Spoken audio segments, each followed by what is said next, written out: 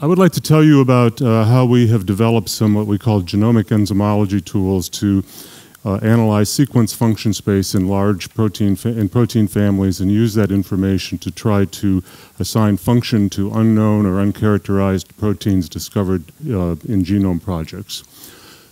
It's impossible for me now, and I should say, I'm not a bioinformatician. I am an enzymologist who realizes there is a lot to be mined in the protein sequence databases, and the question is, how do you get to it, and how do you use that intelligently? We use the UniProt database, even though we're in the United States, and this is a plot of the growth of the UniProt database as a function of time. As of a couple of weeks ago, there was approaching 110 million sequences in the Trumbull database. This is the automatically annotated part of UniProt. In contrast, in SwissProt, there were about 500,000 sequences that are annotated. There are data on this slide. It's basically on the x-axis. There is a large gap between, and of course the SwissProt database is that which is manually curated by taking information from the literature. So you can see that there is a huge gap between the total number of sequences in the database and that for which there is experimentally determined functional information. Of course, by sequence homology, you can extend the sequences for which we know data, for which we know function. But the problem is, what are the sequence boundaries between function and how far can you take those annotations when you look at a protein family? So a number of years ago, a group of us in the United States realized we needed to do something about this, and this required large-scale bioinformatics, computation, and experimental tools and strategies. And that project was supported by the National Institutes of General Medical Sciences. It was called the Enzyme Function Initiative. And this integrated, as I've just said, it integrated bioinformatics, computational people, structural people, enzymologists, and biologists with the goal of starting with a sequence, being able to start with a sequence and determine both the in vitro enzymatic activity and the in vivo biological function. NIH did not see think that should be funded beyond 5 years. We had a change in directorship at the General Medical Sciences Institute, and so we're now supported on a somewhat more modest scale with a program project. With the support of both the Enzyme Function Initiative and now with the program project, we are developing web tools that, for the construction of sequence similarity networks and genome neighborhood networks. And I want to tell you about those today. Actually, we were, the staff at National Institutes of General Medical Sciences insisted that we make these web tools, or the ability to generate sequence similarity networks and genome neighborhood networks, available to the community. I think the craziest day in my life was when I said, gee, maybe we ought to make web tools and make these really easily publicly accessible, and I didn't quite realize what the implications were of that statement, of that thought. Anyway, so last summer I published a perspective in biochemistry which gives an overview of these web tools for generating sequence similarity networks and genome neighborhood networks. And as I said, I'd like to tell you very briefly about those today, and then I'd like to give you a recent application of how we've used sequence similarity networks and genome neighborhood networks to discover some novel pathways with very interesting enzymatic activities. If you would like to access our web tools, all you have to do is Google EFI-EST, and that is sufficient. And I actually know that a number of people who are at this meeting, and I'm quite excited about this, a number of people who are at this meeting have already accessed or using these web tools. Maybe that's the reason I got invited. If so, thank you. I'm very much appreciative of that. So you don't have to remember the website, the URL. You can just Google EFI-EST, and at least when I do that from here, it comes up as the first hit. So it will take you to a page that looks like this, and I'm going to talk now about the EFI-EST web tool and the EFI-GNT web tool before I give as I said, an example of the use of these tools. Okay, so I want to tell you about both of the web tools, and then I would like to tell you about a strategy that we are using to discover novel catabolic pathways in bacteria. And I'm going to give you an example of this, and then I'm going to give you an indication of where we are heading in the way of web tools. And if any of you have suggestions for either how we might improve our web tools or additional web tools, I'd be happy to receive those suggestions. Okay, so sequence similarity networks in the EFI-EST web tool. So Patsy Babbitt, who was associated with the Enzyme Function Initiative, popularized the use of sequence similarity networks to visualize relationships across diverse protein families. Probably all of you, most of you are familiar with phylogenetic trees for looking at protein families. Sequence similarity networks look quite different from those, and I would posit that these are more user-friendly with being able to define a potential isofunctional families. And so that is the using these sequence similarity networks. So in here, what's the relationship between phylogenetic trees and sequence similarity networks? Phylogenetic tree. How are phylogenetic trees? These are constructed using multiple sequence alignments for all of the sequences that you want to put into the tree. In contrast, how are sequence similarity networks generated? Well, first of all, what is a sequence similarity network? In a sequence similarity network, there are circles or nodes, and each one of those represents a protein sequence. And the nodes are connected by lines or edges that quantitate the similarity between the sequences. We use something called an alignment score, which is related to the BLAST bit E value, not quite, but very close to it. And so I'm sure you're all familiar with the concept of expectation values from BLAST. So the value of the BLAST E value is used to connect the edges, or connect the nodes. At a very permissive threshold for sequence similarity, that is at a very large value for the E value, all of the nodes will be connected to one another, but then as you restrict the sequence relationship, the sequence similarity between them, you'll begin to take away edges. And so the nodes that were all originally in one hairball will be segregated into clusters.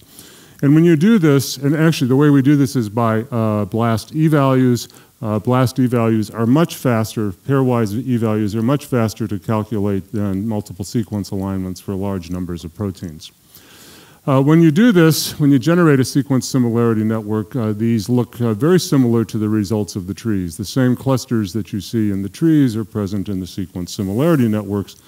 Of course, this assumes that you have selected an edge value threshold that will allow these clusters to be segregated into isofunctional groups. And I will say that is the hardest part of this exercise. Okay, you can access this web tool by going to the link to the EFI-EST button at the top of the page, and you'll see something that looks like this. We now are providing 4 different options for generating sequence similarity networks. That is, we're providing 4 different methods to collect sequences that we then will use in an all-by-all BLAST to generate the network. You can collect sequences by a BLAST against the UniProt database, and we, as I said, even though we're in the United States, we use the UniProt database. Why do we use the UniProt database? We use the UniProt database because the annotations in UniProt can be altered by or did by users. That's impossible with NCBI. Okay, so you can collect sequences by BLAST. You can collect sequences by specifying PFAM or interpro families. You can collect sequences, or you can provide your own sequences with a FASTA file, or you can provide your own sequence with sequence IDs and deposition IDs. So on this on the page for EFI-EST, there are a number of tabs across the page. One of these is option A, this is option B, this is option C, this is option D. Those of you who are using this tool, you may notice that these pages are changing with time, and that's because we are actively trying to improve them, and we're trying to, increase the capabilities that are provided. Okay, so I like to think about protein families. Option B uses a user-specified PFAM or interpro family. So all you have to do to generate or to start the generation of a sequence similarity network for a protein family is put in the PFAM family, and then put in your email address and hit submit analysis. And then there are a couple of steps that you have to follow, and ultimately you will get a file that you can download and analyze or visualize in a program called Cytoscape. Cytoscape, which is, allows the visualization of large networks. Cytoscape also provides, as well as the network, it also provides what's called a data table. And in the data table, we provide annotations for each of the sequences that are present in the sequence similarity network. And these sequences are various phylogenetic classifications. There are also node attributes for various databases. And the idea is that you can use these node attributes to try to segregate your protein family into isofunctional groups based on various kinds of information that may be available. Okay, so that's the EFI-EST web tool in a very quick summary. I'd like to next talk about the EFI-GNT web tool, which is how you can use the information in the sequence similarity network to collect genome neighborhood networks, the genome neighborhoods for each of those sequences. This, of course, can be done only for bacterial and fungal proteins. Only for bacterial and fungal proteins are the local genome neighborhood likely to include a pathway, a catabolic or a biosynthetic pathway. So this comes back to the problem of the sequence boundaries between function. If you have a sequence for which you know a function, and if you go to more divergent sequences, how divergent can those sequences become before you change the function, okay? And so if you have very high sequence similarity, maybe greater than 70%, although this is an arbitrary number. Sometimes there are examples of sequences that only share 98% sequence identity and catalyze different reactions. But let's assume, we assume at a first pass that if sequences share greater than 70% sequence identity, you can probably extend an annotation.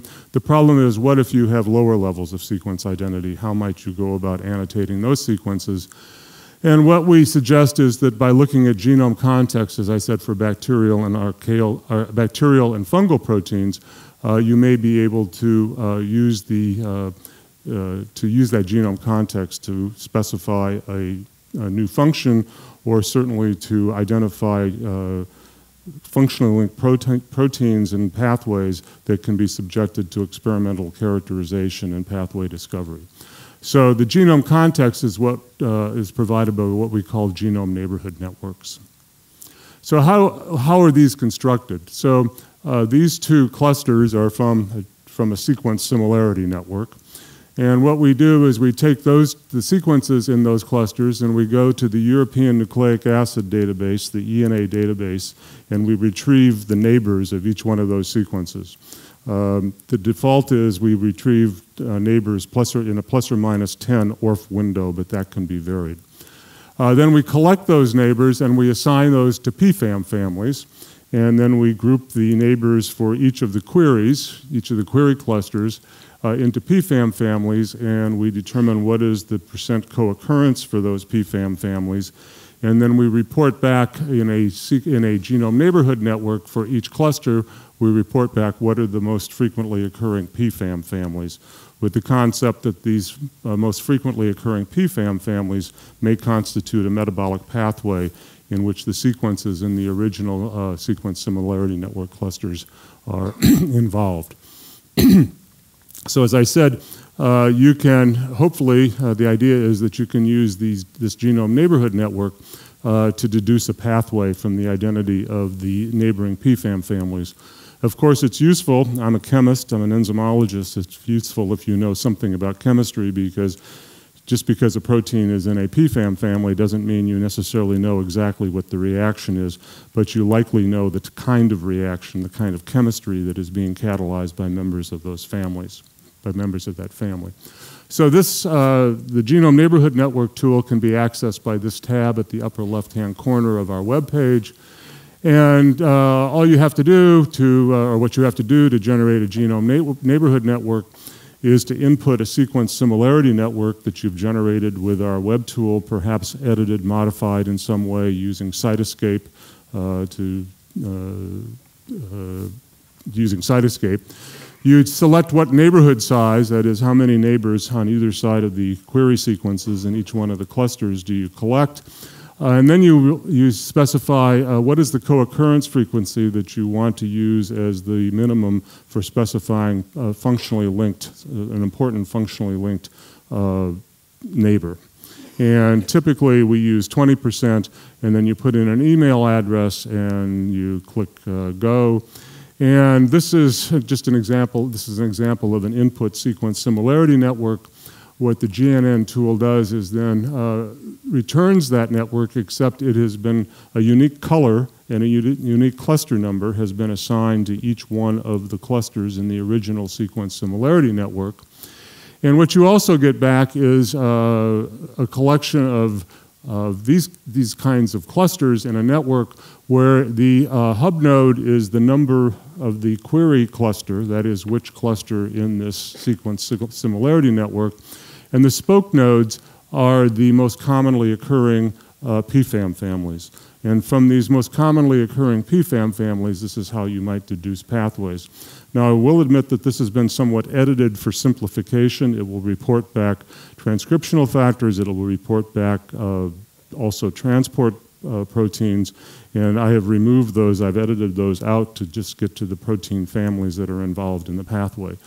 But so for this query, which was a solute binding protein that bound ethanolamine, we identified 4 protein families that might constitute a catabolic pathway.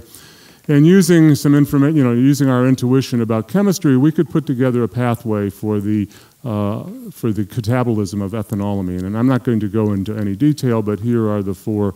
We deduced that these would be the reactions catalyzed by the 4 PFAM families that were identified in the GNN. Now, recently, if you use our tool, you will have noticed that we also now provide the ability to visualize the genome neighborhood diagrams, that is, the individual genome neighborhood networks for each of the sequences in the clusters. So this allows you, instead of getting an overview of percent co-occurrence frequency, this allows you to look at the individual genome neighborhoods for each of the sequences in the clusters. This allows you then to look at what organisms, what species, might contain genes encoding the pathway, so you can more easily select proteins for functional characterization. And we are working to modify this. Like I said, I'm not actually stealing money from a project which is not to be used for this to pay for a full-time programmer, and because I think these are really important, because this functional annotation problem is not going to go away. It's only going to get worse. And so I do think that this is a worthwhile effort. Okay, so I want to now talk about the discovery of a pathway, and I'm going to talk about using solute binding proteins. So a number of years ago, the EFI published a paper about using solute binding proteins for transporters to discover pathways. Okay, why do we use solute binding proteins for transporters to discover pathways? Solute binding proteins will bind the ligand that is going to be catabolized by the pathway, so it'll be the substrate for the first enzyme in the pathway. The transport system and its solute binding protein are often co-localized in the genome with the catabolic pathway. So you quickly get from that solute binding protein what's the substrate for the first enzyme in the pathway, and from genome neighborhoods you get the other proteins that are involved in the pathway. So it's possible to easily screen solute binding proteins on large scale. We have a library of perhaps 500 compounds that we use to screen solute binding proteins. And this is done by mixing the solute binding proteins with a ligand and then subjecting these to thermal denaturation. And the idea is that you're looking for ligands that lead to increased melting temperatures, that is, the ligands are binding, and prevent denaturation. Okay, so in the remainder of my talk, I want to talk about the discovery of pathways catabolic pathways for a compound called D-apiose. One of my graduate students put D-apiose in the ligand screen. I had no idea what D-apiose was, and I didn't know what it was until we got some hits, okay? One of the things I've learned in this project is you don't want to think too hard about what you do because something interesting will come out as long as you've got graduate students who are just saying, let's put this in the library. Okay, so we discovered in a PFAM family for solute binding proteins for ABC transport systems, 3 solute binding proteins that were stabilized by apiose as well as ribose and ribulose. This is very frequent that there is promiscuity in the specificity for ligands. So what did we do? We went to an encoding organism and we did knockouts of the solute binding protein and some of the proximal genes encoding the enzymes.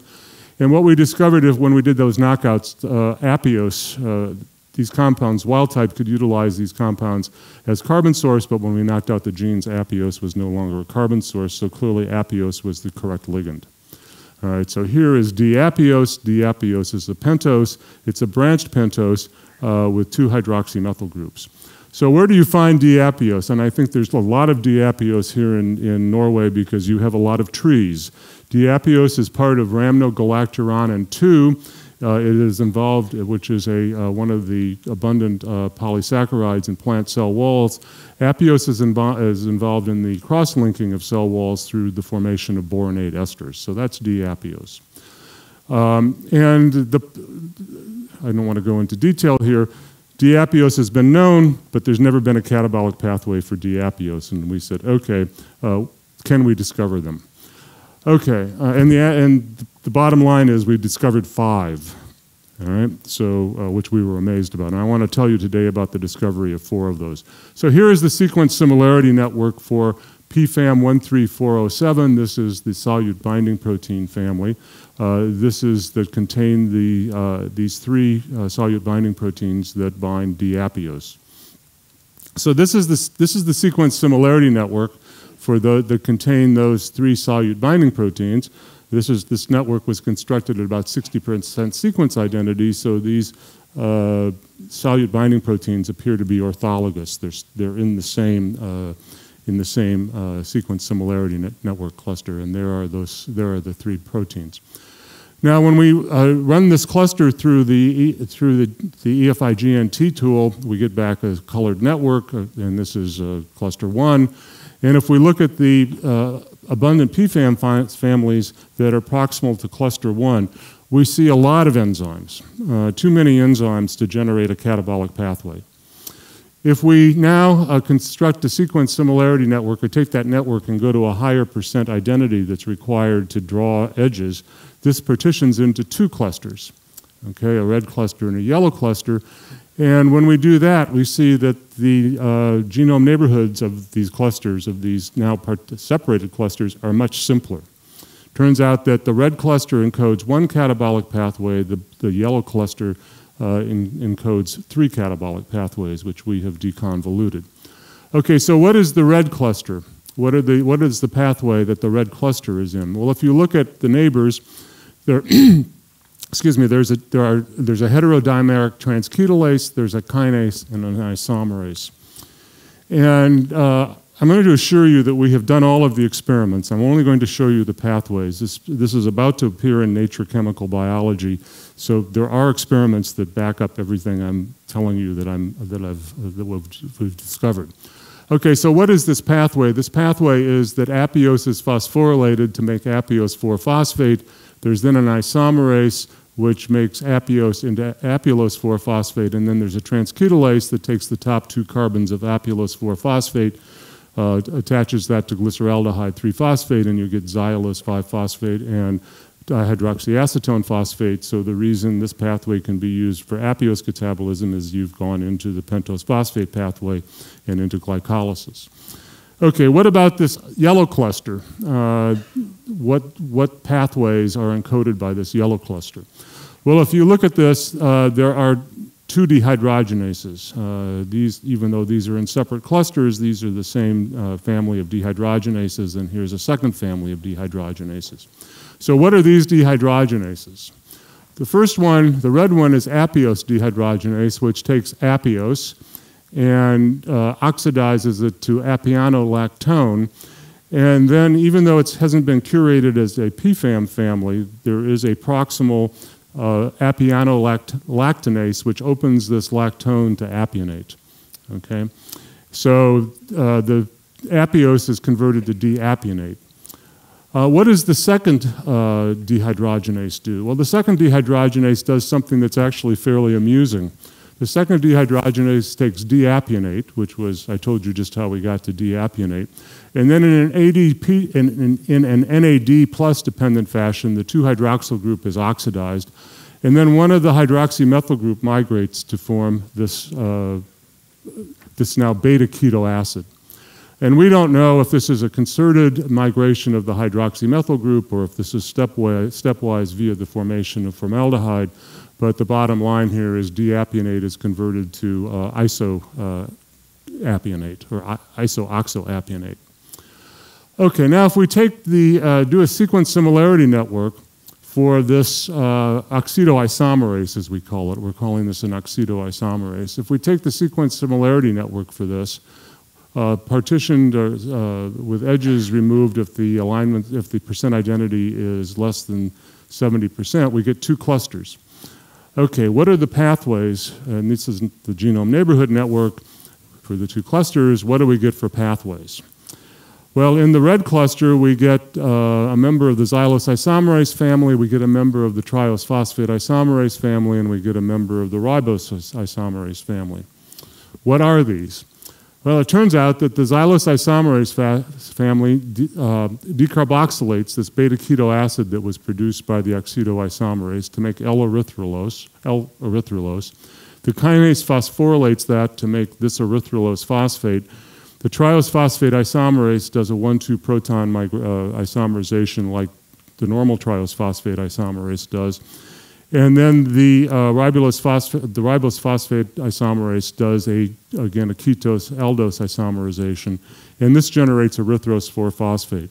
So what we have in this pathway is diapiose is converted again to an intermediate in the pentose phosphate pathway using a reaction that involves decarboxylation. Okay, what's the other cluster? The other cluster, one of my favorite words is amusing. This cluster is much more amusing, okay? Because there's some very interesting, a couple of very interesting enzymes in this that are involved in these pathways. This is actually 2 pathways, whoops. This encodes 2 pathways. Okay, one of the neighbors is the Rubisco family, the Rubisco superfamily.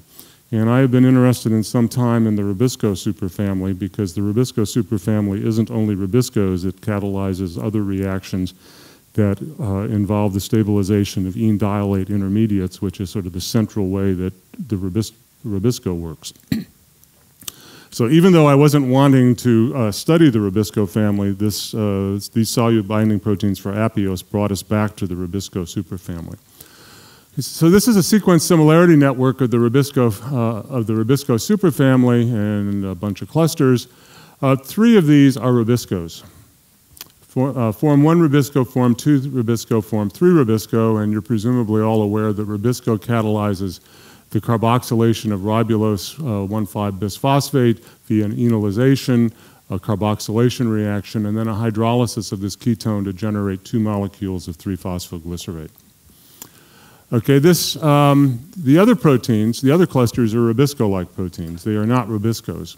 So the magenta cluster catalyzes a reaction called 2,3-diketo-5-methylthio-ribulose 1-phosphate tautomerase. What is this? This is, so actually this is in a pathway for methionine salvage that is in Rhodospirillum rubrum that we discovered and described several years ago. And what this tautomerase does, I'm sorry, I said this wrong. This is in the methionine salvage pathway for species of bacilli. This is the canonical methionine salvage pathway.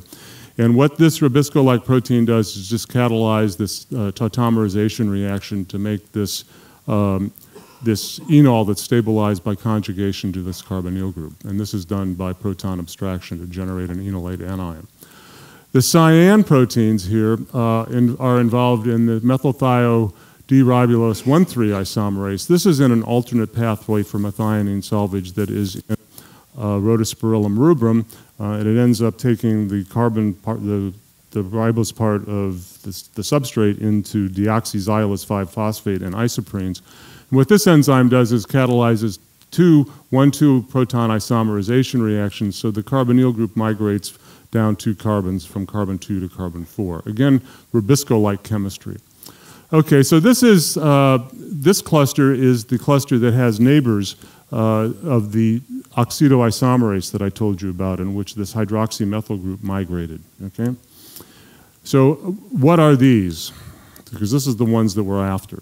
So if you go to a larger alignment score, a greater % sequence identity that's required to draw edges, this cluster segregates into several clusters. One of them, and 2 of these are large and contain these that are neighbors of this oxidoisomerase. So what are these? Okay, so we can generate a genome neighborhood network for this cluster. And what do we see? We see triose phosphate isomerase and the ribose phosphate isomerase. Gee, we've seen those before. I told you that the triose phosphate isomerase and ribose phosphate isomerase were involved in a pathway to make erythrose 4-phosphate that involved a decarboxylation reaction. Well, it turns out that in this pathway, this product of the oxidoisomerase is phosphorylated, and then the Rubisco-like protein does a decarboxylation reaction. In general, Rubiscos and Rubisco-like proteins use ketose 1-phosphates as substrates. And so this generates a ketose 1-phosphate. That ketose 1-phosphate then undergoes a decarboxylation reaction, makes this erythrulose phosphate that's isomerized in 2 steps to de-erythrose 4-phosphate. So this does a decarboxylation reaction catalyzed by a homolog of Rubisco. And it involves a stabilized ene dialate intermediate, as in the Rubisco reaction.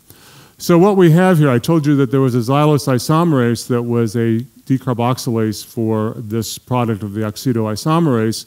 We now have an and this was followed by phosphorylation. We now have a pathway where phosphorylation occurs first, followed by a decarboxylation with the Rubisco-like protein, and they give the same product, which is de-erythrose 4-phosphate. So we have basically variants of the same pathway. Okay, what about the upper left-hand one? So this has a very simple genome neighborhood network. It has the oxidoisomerase that makes this isomerized apionate. And it has a kinase, or it has an apionate dehydrogenase and oxidoisomerase that give you that isomerized oxidoisomerase, and then a kinase, and that's all it has. Okay, so it turns out what this does is this pathway takes, again, the product of the oxidoisomerase. There's a kinase to phosphorylate it. And then this Rubisco-like protein, and I think this is remarkable, takes this phosphorylated beta-keto acid, does a decarboxylation reaction, generates carbon dioxide, and then uses that carbon dioxide to carboxylate the adjacent carbon of the substrate. So you've migrated the carboxylate group from this carbon to this carbon. This generates a ketone, which then can be hydrolyzed to form glycolate and 3-phosphoglycerate. Okay, the Rubisco itself does a carboxylation of an ene dialate to make a ketone, which is then hydrolyzed to generate 2 carboxylic acid products. So this does the same thing, except on a different substrate. Okay, so the transcarboxylase, as I said, does a decarboxylation to make a sequestered carbon dioxide. This then is used to carboxylate the adjacent carbon. This ketone is then hydrolyzed, and you generate glycolate and 3-phosphoglycerate. So both halves of these molecules, so this explains how this molecule can be used as a carbon source. So what we have are 2 Rubisco-like proteins in the catabolic pathways for apiose. One of them they use the same substrate. One of them does a decarboxylation reaction. The other one does this transcarboxylation hydrolysis reaction. So they are functionally distinct enzymes, members of the Rubisco-like the Rubisco superfamily. So we've actually discovered a transketolase pathway that I've told you about, and actually that transketolase pathway is present in the human gut microbiome. Species of Bacteroides can generate apiose by hydrolysis of rhamnogalateron N2. And some of them, but not all of them, can have this transketolase pathway for using Apios. And then I've told you about these three oxidative pathways. These three oxidative pathways. Okay, I just want to say that we are trying to do other things. We are developing another tool, which we call shortbread chemically guided functional profiling, and with this we are collaborating with Emily Balskas and Curtis Huttenauer at Harvard. About a year ago in Science, they described a strategy for prioritizing members of families based on occurrences and abundances in metagenomes. And what they did was to generate a sequence similarity network and then quantitate the abundance of the proteins in the metagenome. They would map that to the sequence similarity network for a protein family so that you could then direct your target selection, functional identification, not sort of randomly within a protein family, but the most abundant members of the protein family in the metagenome that you're working with. So we're actively underway with this. So with that, I'm going to close, and so this is, as I said, this has been supported by two projects, the Enzyme Function Initiative and also a program project grant. These are people at Illinois who have been involved, people at UCSF who have been involved, people at Albert Einstein. I should say that Patsy was involved in the sequence similarity networks. These folks here are computational biologists. Steve Almo is a structural biologist, and I just mentioned Emily and Curtis. So I'd like to thank them, and then I'd like to close by thanking you for your attention, and I'd be happy to try to answer any questions.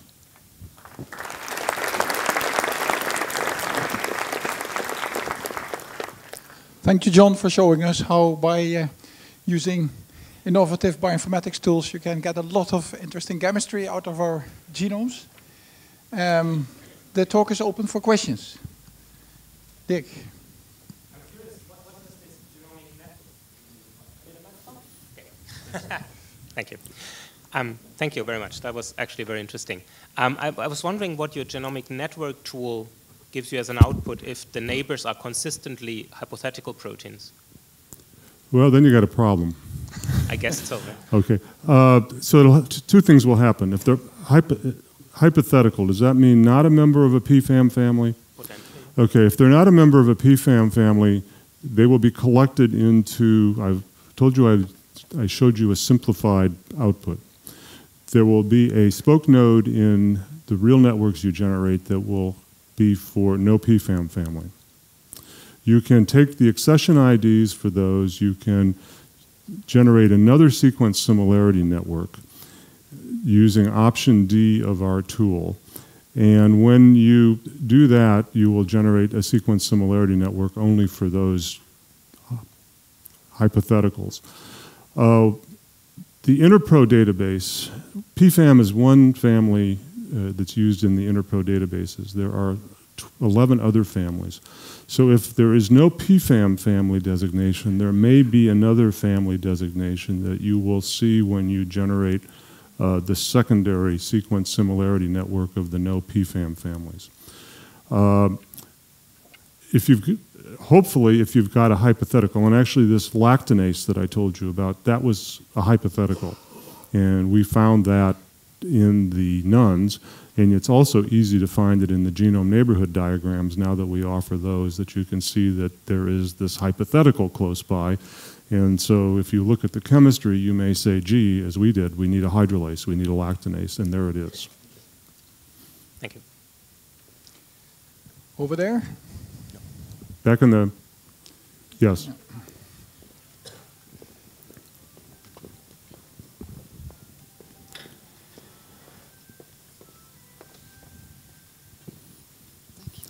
Let me just say, this is supposed to help you out. It's not supposed to solve your problems for you. there still has to be some thinking. Please, yeah. Even we have to think, and it's hard. Hi. Sorry. Thank you. No worries. So we've used sequence similarity networks, and it's extremely useful. And thanks for a very insightful talk. We've tried to use structural information with those. And you mentioned structural information on enzymes. It didn't seem to help much in our case. So I was wondering what's your experience with using either models or structural information coming directly from the PDB? So my collaborators in San Francisco, Andre Chalet, Brian Choquette, and Matt Jacobson, they have worked on developing what they call integrative pathway mapping, where they generate homology models. Let's say you believe you know what proteins are involved in a pathway. If there are sufficiently close PDB structures for those proteins, they can model the structure of the protein. And then they do in silico ligand docking to predict what is the best binding member of an in silico library of ligands. And then they use chemoinformatic methods to try to identify a pathway based upon the hit lists, if you will, to each of those proteins. And we recently published in eLife a paper describing the discovery of a pathway using docking to homology models to fill out the pathway. Okay. Again, it's work, but it's certainly possible to do this based upon models. We certainly have predicted correctly the functions of several proteins based upon docking to homology models. Of course, the question is, the key thing is what's in your library? What's in your in silico library? In silico libraries can be much, much larger, of course, than real libraries, chemical libraries. So that's why we would like to be able to use in silico libraries. And we're trying to do this now for some pathways in the microbiome. Yes. Don, I think it's you. Yeah, over there, on Hilbert, yeah. John, can you take this huge amount of information and learn something about the evolution of the pathways, how the individual pathways changed over time or became more complicated? I suspect that you could. You've sort of hit a raw nerve in a way. Don and I are friends from a long time ago, okay? I think we're still friends. Sequence similarity networks by themselves, you have to use very carefully, if at all, for trying to deduce evolutionary relationships. Phylogenetic trees are to be much preferred for that. The problem becomes, how do you generate phylogenetic trees unless you're an expert on phylogenetic trees? And we've been so crazy, I left this out. Janine, who is going to speak after me, has been working with Patsy Babbitt on some protein families. And we would very much like to be able to generate trees for large protein families so that we might be able to connect sequence similarity network clusters to figure out what's close and how these might have evolved from one another. Because at one level, we're interested in functional assignment, but then, of course, there's also this interest in evolution. You know, how it is, for example, why it is that there are 4 catabolic pathways for Apios, we have no clue. They certainly are in different classes of organisms, but you know how these all got started. I don't know what the relationship is to the closest to other pathways. This oxidoisomerase that I told you about, it seems to be all its own family, and so how that family got started, I don't know. You know, as Frank Westheimer would say, for reasons known only to God and not to me. And one final question from the room, and then I have a question myself. Go ahead.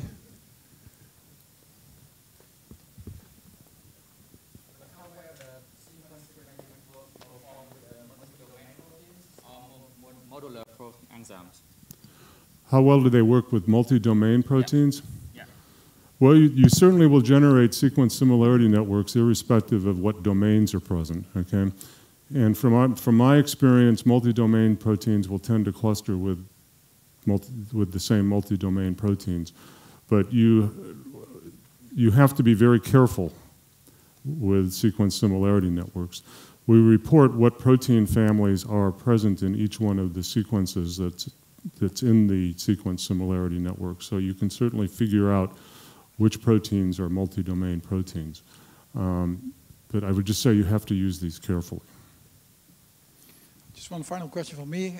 I was just wondering actually a simple thing. If you annotate a genome and you use 70% cutoff for functional similarity, what would the error rate be, and how much would that error rate be reduced by using genome context? Would you have any numbers on that? I have no numbers whatsoever. I don't know, because like I said, some proteins that catalyze the same reaction and participate in the same pathways might be related as low as 15% sequence identity, or it might be 90% sequence identity. Even within the same protein family, there is no uniform value for what causes functions to separate. As I said, this is not a simple problem, and all we were trying to do, based upon trying to do, is to develop some things to help, and that's all so that's what we've done. Thank you for that. Sure. Thank you very much. Thank you again for your talk. We have a little present from the organizers.